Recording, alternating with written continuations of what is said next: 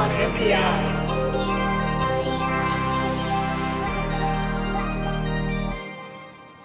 Ion NPI brought to you by Digi-Key and Adafruit this week. It is from TE Connectivity. Lady Ada, what is this week's Ion NPI? Okay, yeah, TE comes around again. It's time for them. They do make a lot of connectors. This came up on digikey.com/new, which is what I like to check every day to see the latest sensors, devices, chips, and more. So do check it out because you'll get a heads up on the latest NPIs.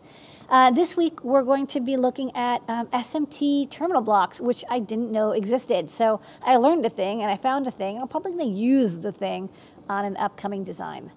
So this is what they look like, and I'll also show it on the overhead. Maybe actually I'll do that now. So I'll show you just because you usually want to see it in 3D.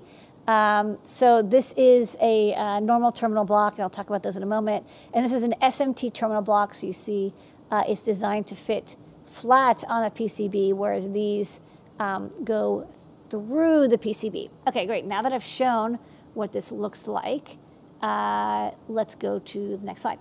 Okay, so TE makes a lot of terminal blocks. They make 169 different kinds of terminal blocks and terminal block accessories. The ones that you're most used to, or at least I'm most used to, are these. They're called Termi blocks, and they're kind of they're called captive cage, where you turn the screw at the top, and this little mouth opens and closes. I'll show that also on the overhead later. You solder them through the PCB, and they come in various pitches from 2.54 millimeter, about 0.1 inch, to 3.5 millimeter is popular. I tend to use those 3.81 millimeter. And 5.08 millimeter, which is 0.2 inches. There's also, I think, even bigger ones, but those are the kind of the most common sizes. And terminal blocks are super useful when you have a board and you want to connect wires to them, and the wires don't come with like a pre-made connector. So to be honest, often it's motors for us, because motors tend to come with bare wires.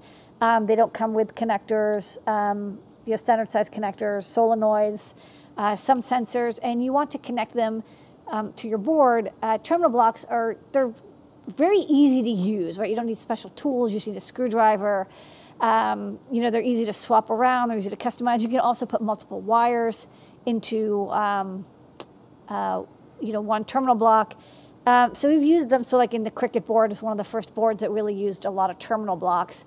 We also have terminal block feather wing. You can see here it's got like a long line of terminals, one for each pin on the feather.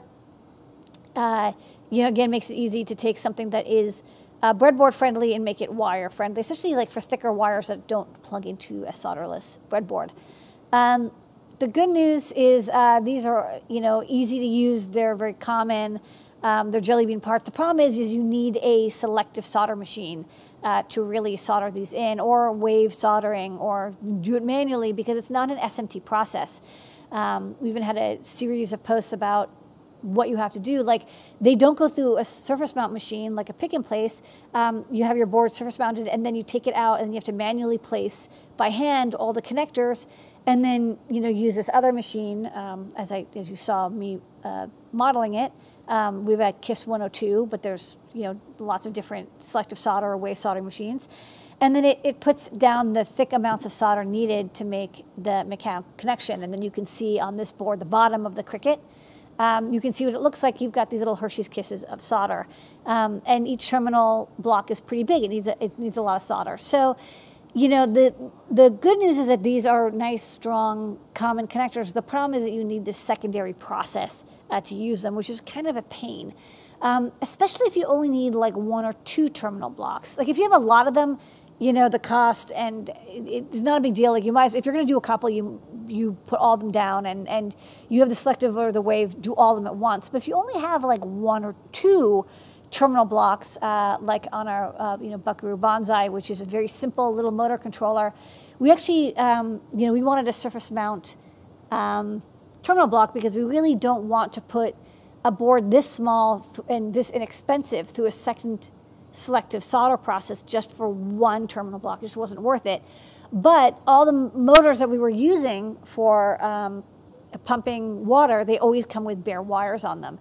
And so this is a terminal block that you can kind of see inside. There's like a little, like a wedge, and you stick the wire in, and you can loosen it by pressing down. But they're not as elegant, I think, as the screw type terminal blocks.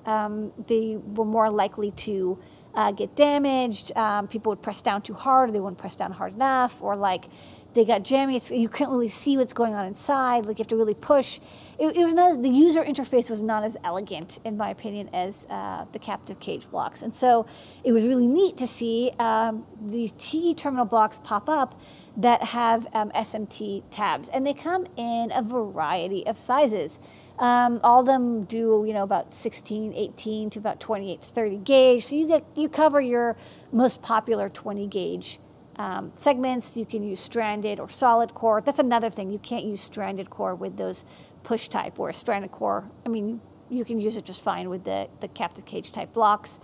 They come in various sizes, up to 7-pin, 3.81, 3.5, and 5 millimeter blocks are all available. So they're kind of standard sizes, and amperes of current.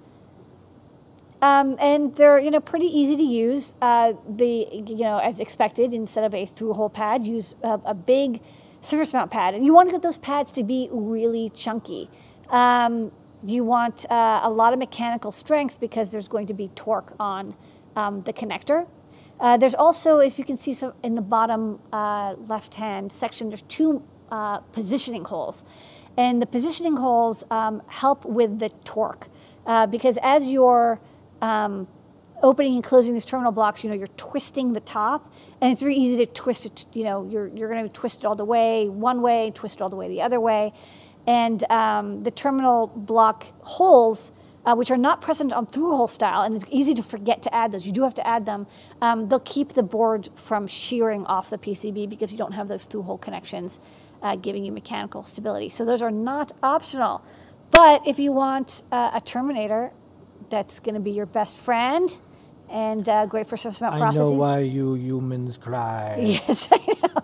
This is a weird scene. But I was thinking about terminators, and I was like, well, this is your hands-up friendly terminator. I think that this is, it's going to be more expensive than through-hole terminators, which are very jelly bean parts. But if you only need one or two, and you don't have to go through that secondary process, it could save you a lot of time, effort, and money. So do check it out. They're available in various lengths and stuff. On Digi-Key in stock, do check the pitch and number of pins, because there's like 20 different versions. On NPI.